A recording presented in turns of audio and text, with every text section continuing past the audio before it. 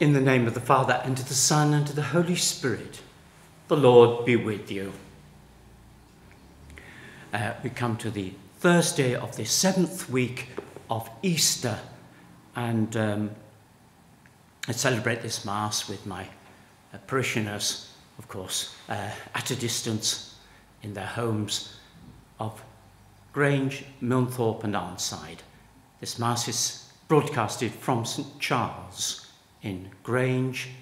However, the intention of the Mass today is for our benefactors and for those of the parish that includes Our Lady of Lourdes, Arnside, and Christ the King, Milnthorpe, for their benefactors, whom we should always remember. The first reading of the Sacred Mass from the Acts of the Apostles, the story of the early church, shows that Paul is yet again in trouble. But he's yet again in trouble because he proclaims loudly the resurrection of Christ and our resurrection. And believe it or not, that's something that will get you into a lot of trouble today. So many people are convinced that there is nothing to hope for, no future. Let's proudly proclaim the fact of Christ's resurrection and his promise to take us with him at our deaths in a natural way. We call to mind our sins, and perhaps we ask for greater hope and purpose in living our faith. We have a great future. Lord Jesus, you were lifted up to draw all people to yourself. Lord, have mercy. You shouldered the cross to bear our suffering and sinfulness. Christ, have mercy. You open for your people the way from death into life. Lord, have mercy. May Almighty God have mercy on us, forgive us our sins, and bring us to everlasting life. Let us pray. May your Spirit, O Lord, we pray, imbue us powerfully with spiritual gifts, that he may give us a mind pleasing to you and graciously conform us to your will, through our Lord Jesus Christ, your Son, who lives and reigns with you in the unity of the Holy Spirit, one God, for ever and ever. A reading from the Acts of the Apostles. Since the tribune wanted to know what precise charges the Jews were bringing against Paul, he freed him and gave orders for a meeting of the chief priests and the entire Sanhedrin. Then he brought Paul down and stood him in front of them. Now Paul was well aware that one section was made up of Sadducees and the other of Pharisees. So he called out in the Sanhedrin, "Brothers, I am a Pharisee and the son of Pharisees. It is for our hope in the resurrection of the dead that I am on trial." As soon as he said this, a dispute broke out between Pharisees and Sadducees, and the assembly was split between the two parties. For the Sadducees say there is neither resurrection, nor angel, nor spirit, while the Pharisees accept all three. The shouting grew louder, and some of the scribes from the Pharisees' party stood up and protested strongly. "We find nothing wrong with this man. Suppose a spirit has spoken to him, or an angel." Feeling was running high, and the tribune, afraid that they would tear Paul to pieces, ordered his troops to go down and haul him out and bring him into the fortress. Next night, the Lord appeared to him and said, "Courage, you've borne witness for me in Jerusalem. Now you must do the same in Rome." The word of the Lord. The response. Preserve me, Lord, I take refuge in you. Preserve me, Lord, I take refuge in you. Preserve me, God, I take refuge in you. I say to the Lord, you are my God. O Lord, it is you who are my portion and cup. It is you yourself who are my prize. Preserve me, Lord, I take refuge in you. I will bless the Lord who gives me counsel, who even at night directs my heart. I keep the Lord ever in my sight. Since he is at my right hand, I shall stand firm. Preserve me, Lord, I take refuge in you. And so my heart rejoices, my soul is glad, even my body shall rest in safety. For you will not leave my soul among the dead, nor let your beloved know decay. Preserve me, Lord, I take refuge in you. You will show me the path of life, the fullness of joy in your presence, at your right hand happiness forever. Preserve me, Lord, I take refuge in you. Alleluia, alleluia, alleluia. With me and them and you and me, may they be so completely one that the world will realize that it was you who sent me, says the Lord. Alleluia, alleluia, alleluia.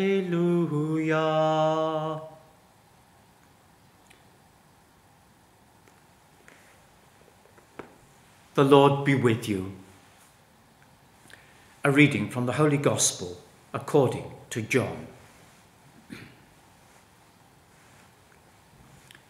Jesus raised his eyes to heaven and said, Holy Father, I pray not only for these, but for those also who through their words will believe in me.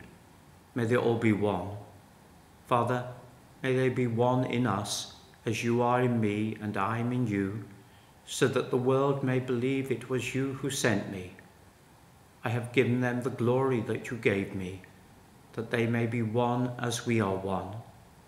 With me and them and you and me, may they be so completely one that the world will realize it was you who sent me and that I have loved them as much as you loved me. Father, I want those you have given me to be with me where I am, so that they may always see the glory you have given me, because you loved me before the foundation of the world. Father, righteous one, the world has not known you, but I have known you, and these have known that you have sent me. I have made your name known to them, and will continue to make it known, so that the love with which you loved me may be in them, and so that I may be in them. The Gospel of the Lord.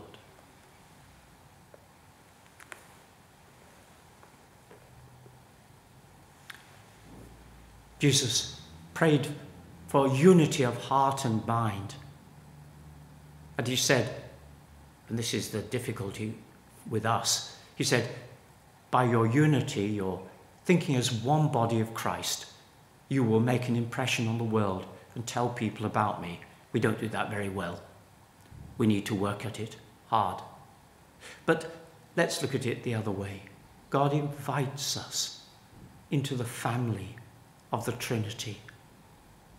God wants to welcome us there. Jesus says, I want them with me where we are. So it's a great yearning and promise of God for us, however small we might be. God wants us to be with him. And we do that, of course, by struggling to keep unity, by struggling to keep unity with God in heart and mind, and also morally, of course, by coming to him, knowing that the greatest promise, the love of God, is given to us, and that we are, even now, carriers of God, temples of the Spirit, who have a great future.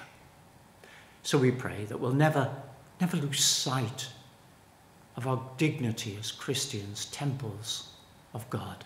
Lord, hear us.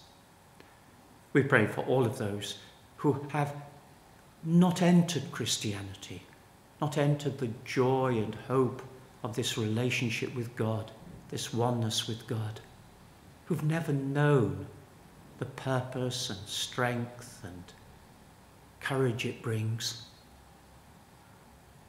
and the deep satisfaction. We pray for all of those who do not have God's promise.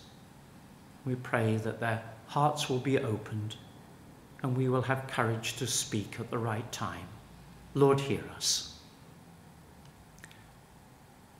We pray also for all those who suffer some form of disunity, disharmony in their lives, that they may do what they can to unity, to find unity, and that God's grace will be upon all those seeking that unity. Lord, hear us. And we pray for all of those who are troubled in heart and mind, who are broken within themselves. We pray for those perhaps with mental health problems. We ask God to give them peace. Lord, hear us. And finally, I pause. Please add your own intentions. Speak them now to God.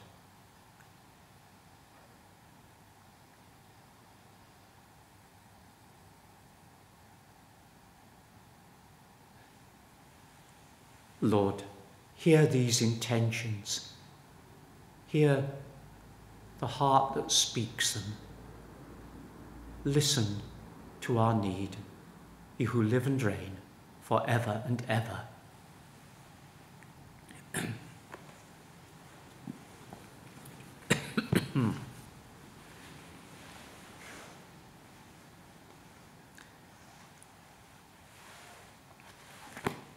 Blessed are you, Lord God of all creation, for through your goodness we have received the bread we offer you, fruit of the earth and work of human hands. It will become for us the bread of life.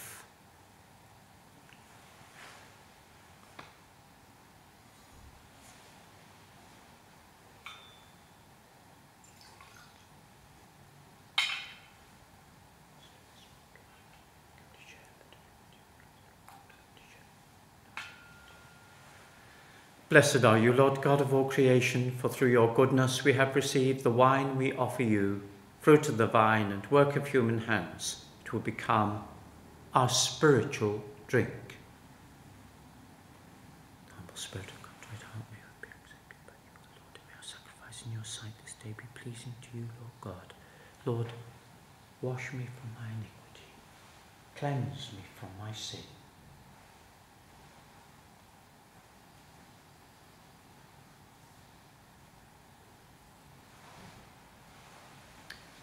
Pray, my brothers and sisters, that my sacrifice and yours may be acceptable to God, the Almighty Father. May the Lord accept the sacrifice at your hands for the praise and glory of his name, for our good, the good of all his holy church.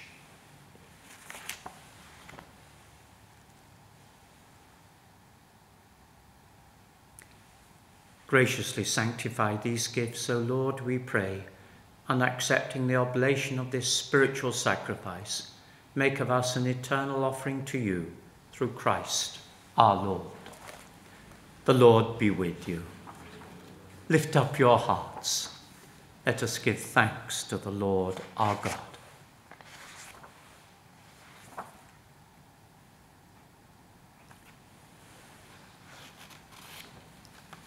It is truly right and just, our duty and our salvation, always and everywhere, to give you thanks, Lord, Holy Father, Almighty and eternal God, through Christ our Lord. For after his resurrection, he plainly appeared to all his disciples and was taken up to heaven in their sight, that he might make us sharers in his divinity. Therefore, overcome with paschal joy, every land, every people exults in your praise, and even the heavenly powers with the angelic hosts sing together the unending hymn of your glory as they acclaim. Holy, holy, holy, Lord God of hosts, heaven and earth are full of your glory. Hosanna in the highest. Blessed is he who comes in the name of the Lord. Hosanna in the highest.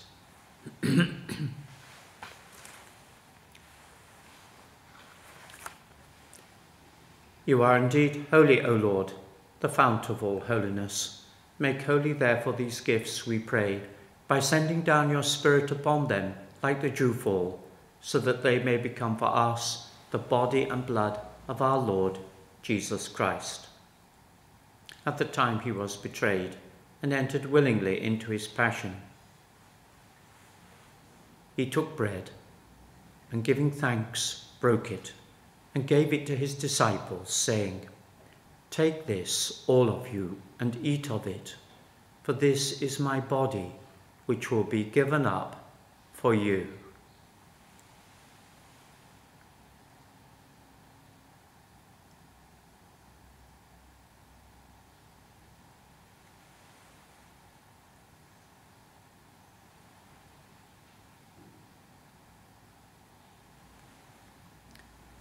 In a similar way, when supper was ended, he took the chalice, and once more giving thanks, he gave it to his disciples, saying, "Take this, all of you, and drink from it, for this is the chalice of my blood, the blood of the new and eternal covenant, which will be poured out for you and for many for the forgiveness of sins.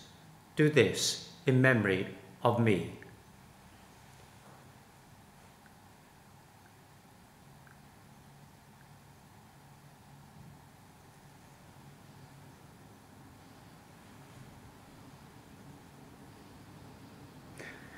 The mystery of faith. We proclaim your death, O Lord, and profess your resurrection until you come again. Therefore, as we celebrate the memorial of his death and resurrection, we offer you, Lord, the bread of life and the chalice of salvation, giving thanks that you have held us worthy to be in your presence and minister to you. Humbly we pray that, partaking of the body and blood of Christ, we may be gathered into one by the Holy Spirit. Remember, Lord, your church spread throughout the world, and bring her to the fullness of charity, together with Francis our Pope and Paul our Bishop and all the clergy. Remember also our brothers and sisters who've fallen asleep in the hope of the resurrection, and all who have died in your mercy. Welcome them into the light of your face. Have mercy on us all, we pray, that with the Blessed Virgin Mary, Mother of God, with blessed Joseph her spouse, with the blessed apostles and all the saints who pleased you throughout the ages, we may merit to be co-heirs to eternal life, and may praise and glorify you through your Son, Jesus Christ. Through him and with him and in him, O God, Almighty Father, in the unity of the Holy Spirit, all glory and honour is yours forever and ever. Amen.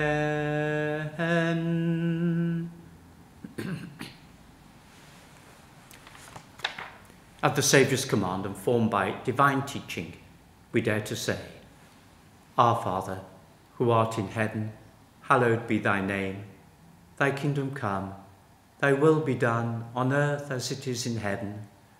Give us this day our daily bread, and forgive us our trespasses, as we forgive those who trespass against us. And lead us not into temptation, but deliver us from evil. Deliver us, Lord, we pray, from every evil. Graciously grant peace in our days, that by the help of your mercy we may be always free from sin and safe from all distress, as we await the blessed hope and the coming of our Saviour, Jesus Christ. The kingdom, the power and the glory are yours, now and forever. Lord Jesus Christ, who said to your apostles, "Peace I leave you, my peace I give you," look not on our sins, but on the faith of your church, and graciously grant her peace and unity in accordance with your will, who live and reign for ever and ever. The peace of the Lord be with you always. Lamb of God, you take away the sins of the world, have mercy on us. Lamb of God, you take away the sins of the world, have mercy on us. Lamb of God, you take away the sins of the world, grant us peace. May this mingling of the body and blood of our Lord Jesus Christ bring eternal life to us who receive it. Jesus Christ, with faith in your love and mercy, feed your body.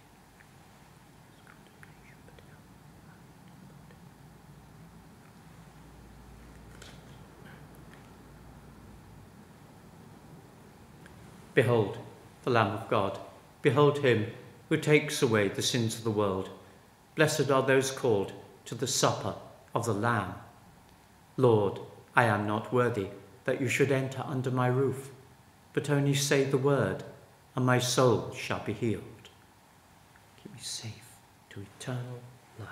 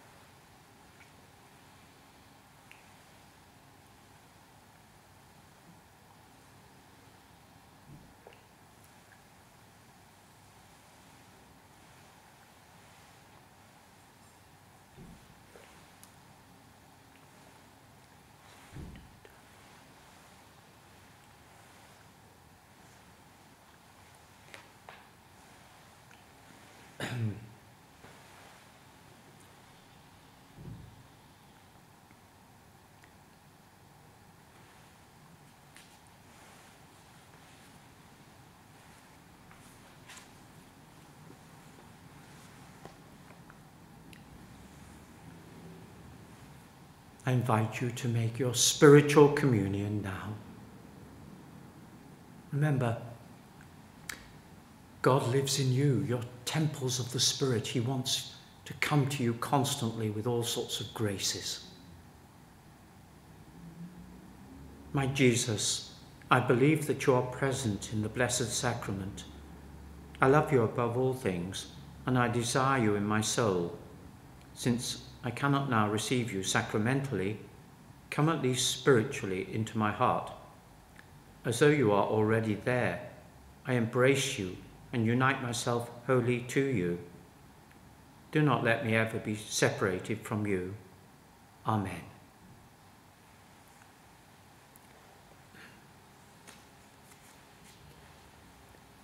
I ask you to continue with the Novena for Pentecost, which ends, of course, on the Saturday. And then it's Pentecost Sunday. And you will see from the newsletter, which will be published later this week, that there are three things for Pentecost Sunday.